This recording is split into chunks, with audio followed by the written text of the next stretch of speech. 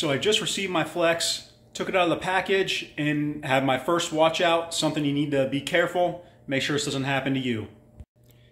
So what happened is I took the Flex out of the package and the antenna cover, this little protector over here, came off of the connector. You might think that's completely normal, that's what it's supposed to do, but what I had found is that this is two pieces, and it's actually the protector as well as a seal. So this grommet is going to go over this. Make sure that stays on. When we go to put the antenna on, we need a nice tight seal so we don't get moisture down into the Flex. So that's my first watch out. Be careful.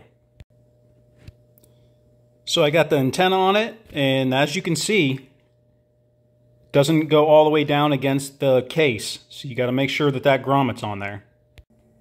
So the second thing I noticed with this is I like to use the 1/4-20 mounts, screw them into a tree, put the camera on there, you're good to go. You don't have to worry about the straps getting cut, fraying over time. Now what you're going to find with the Flex is on the bottom, there is no 1/4-20 mount. It's on the back. So if you use the style like I typically do, they kind of go, down, over, and then come up, those aren't going to work on this. That would basically point it up towards the sky. So unless you're looking for birds, it's not the way you want to do it. So what you're going to need to do, go out, get a couple of the type that have the ball style, where you can rotate it to any angle. That way you'll be able to face this in the direction you want. So I talked a little bit about the back here, how I don't like so much that the 1/4-20 is on the back. Not the end of the world, but minor inconvenience for the setup I already have. Just need to buy a couple new holders. The one thing I do really like though, is that they've moved the external power jack here to a spot that's not by the latch anymore. What I used to find on my micros is that because where I'd put the cable through the cable would go through. So what I used to find on my micros is right where the cable would go through, that's where the external power jack would come in. So there'd be times that I'd push that cable through there to lock it up, and I'd push the external power jack, that barrel plug, out just a little bit. And come to find out that the external power was no longer being provided. So I checked pictures, everything was working, put the cable through there, locked it up, left, and check it a few hours later and it's not checking in, it's not sending videos. So really like the new location. So I just want to go over a few features here. It's got a new battery compartment. So it still takes 8 AA's. You're going to want to use lithium.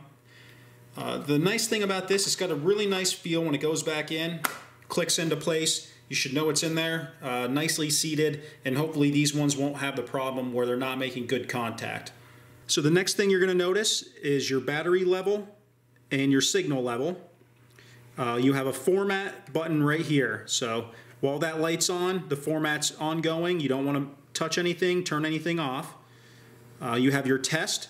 So we always say make sure you test it, you get your picture back before you leave it. That's going to make this considerably easier. Then obviously your on-off switch. And you still do have your status light here. And I'll show you another nice feature. So with this camera, down here they tell you exactly what those lights mean. So it'll tell you what the indicator light is trying to tell you, and make it considerably easier to troubleshoot issues when you're out in the field. Something else I found kind of interesting, they must really believe in their format button right here on the front, because it tells you do not remove the SD card. So I think their idea is you're going to put the SD card in there. You've got to buy that separately. Class 10, make sure it's class 10. Put that in there, and then whenever you need to format it, do it here. One of the first things I was eager to test was if the Flex's resolution was actually going to be an improvement over the micros. I wanted to test the difference between the micro and the Flex for all images they were able to send. So I devised an experiment that would allow me to test the actual resolution the units were able to capture. This test will make sure any software smoothing does little to create a better looking image without actually adding more detail. I took a post-it note and placed it on a wall 12 feet from the countertop. I placed each camera on top of the countertop in the exact same spot and triggered them. For both cameras, I set the image SD photo resolution within the app to high. This would make sure the highest resolution image was captured on the SD card. Note, this does not affect the quality of the images that's being transmitted over the cell network. I then had each send me their thumbnails. After that, I requested HD photos from both. Last, I pulled the images from the SD card. Oh yeah, and I also needed to get the HD video from the Flex and take a screenshot of that. After I had all these files, I was able to crop them down to just the post-it note and compare. To my surprise, the Flex's thumbnail seems to be almost as clear as the HD picture from the Micro. The HD photo and the HD video from the Flex both seem to be of the same quality, which was really quite good. Comparing these to the picture taken by my Samsung S21 FE, these pictures were almost as clear as that. The other thing I noticed was the HD images, and the images on the camera showed little difference in their ability to show smaller letters. So while the Flex may say the resolution of the sensor is 33 megapixels, it is clearly just software smoothing and not much of an improvement in terms of native resolution. Alright, we're standing here in front of the test setup I have. So you can see I have a Flex on the bottom, have a Micro on the top here. I've got two solar setups here. So that's not really part of the test necessarily, but they are both running off of external power jacks. This is the very first style I built. Not particularly great. It works really well, but it's flimsy, pretty easy to break if you aren't careful. This one up here is one of my newer style ones, and considerably more robust. I've dropped these before, not a problem at all. Nothing's going to break on them. But anyways, so I'm standing here. I have the Flex on the bottom, the Micro on the top. This is going to be the test setup.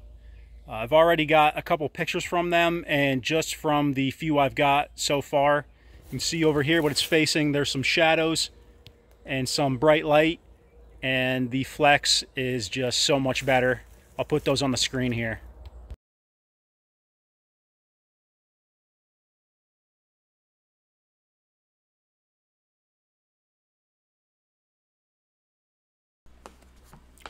So I wanted to go over a few other issues I've observed, as well as give a final conclusion. So a few of these issues, such as the GPS location is not being set in the app automatically. You cannot share videos in the app. The videos taken in the PM are being sorted as if they're from the AM, so it's difficult to find them. The month, day, year format does not work, so if you set that in the settings, you will still get on the info strip the international standard of date, month, year. When you request an HD video, the option does not disappear. So this means that you could request a video more than once, and that would cost you for each request.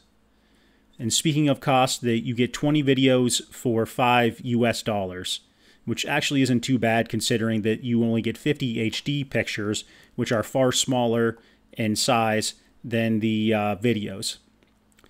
And these packages, I should note, are both reduced when you're part of the Insiders Club. The biggest drawback, however, is how they chose to implement their video strategy. When you set the camera to video mode, the camera records a video. It will then take a snapshot from the beginning, middle, and end of that video, and it will send these three files back to your phone where a GIF will be created, or a GIF. This means that 3 photos are being used each time to create this GIF. So those 3 photos will come out of your photo package. This really feels like a method to try to drive users to buy the picture packages, and especially the unlimited package. There needs to be an option to allow a single picture and then request the video based on that one picture. So overall, am I happy with the camera? Would I buy another one? Well, actually, I already have. The improved thumbnails that the Flex has compared to the Micro makes it worth the $60 to $70 premium, hands down.